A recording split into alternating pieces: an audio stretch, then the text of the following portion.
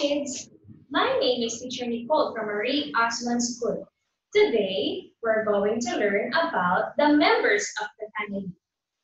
In my family, I have father, mother, and sister. How about you? Now, let's talk about the members of the family. This is father. He works hard to provide the needs of the family. This is mother. She also works to help the family. She also takes care of the house. This is brother. He goes to school.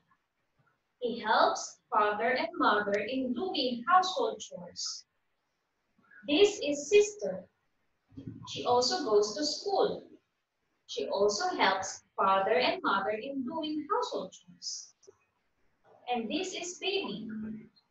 He is the youngest member of the family. These are the members of the family.